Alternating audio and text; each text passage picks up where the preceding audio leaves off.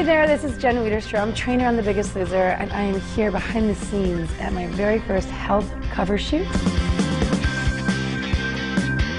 Being on the cover of Health magazine, it's exciting because it's such a great way to get in touch with so many women that I really want to connect with and help. Be more consistent. If your goal is to get to the gym at least 3 times a week, don't give up that time for yourself. That consistency over time creates the results that we all want, so stick with it.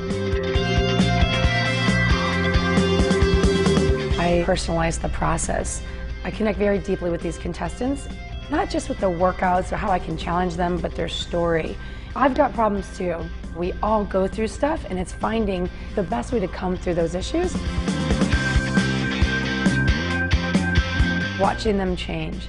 You see them stand a little taller, they make better eye contact, that swagger really starts to come back. I love that I get to celebrate it with them, and it inspires me in my own life. There is a competitive spirit that is alive and well this season. We're all big personalities, and there is some conflict, but there's a lot of joy and it's a lot of fun, and you're going to see that come out in the challenges. That's what's going to be really exciting. I want to feel strong. I want to know that I can get my bags out of the overhead compartment at the airport. I want to feel good so that I can participate in my life. But even with my nutrition, I'll still have a slice of pizza and enjoy that part, but not go overboard. Without a doubt, it's the people in my life.